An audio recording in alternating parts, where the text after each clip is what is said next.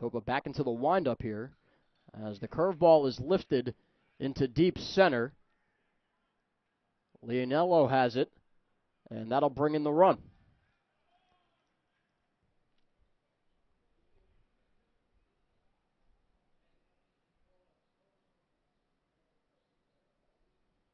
Jakubowski lines one left center, and that'll get down into the gap. It gets all the way to the wall. 2 runs will score, and Jakubowski clears them with a 2-run double. It's 5-1 LIU.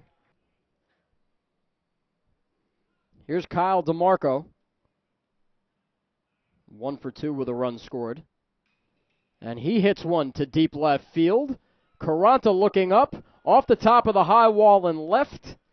Leonello scores. The throw will not get to second, and it's another double. 3 straight for the Blackbirds. DeMarco brings in Leonello to make it 7-1. Final light on Scott Nickerson, an inning and a third of an inning, 3 runs on 4 hits. Only 1 run was earned. No walks, 1 strikeout as it's fisted down the right field line. Fair ball into the corner. Played well by Garcia, who snaps it in.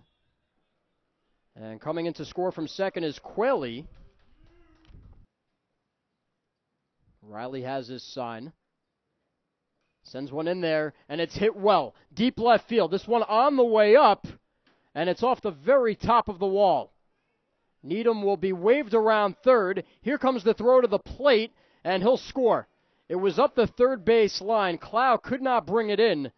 And Mike Garcia, with his 3rd double of the afternoon, brings in a run to make it 10-2 LIU. Well, I think it's DePidio. I'll say DePidio. 2-2. In the air. Left center. Jakubowski there, puts it away, and Justin Topa, with his 3rd straight complete game, gives the Blackbirds a 10-3 victory in the opening game of this 4-game series. And if you can find him in that crowd, have to send congratulations to Blackbirds manager Don Maines.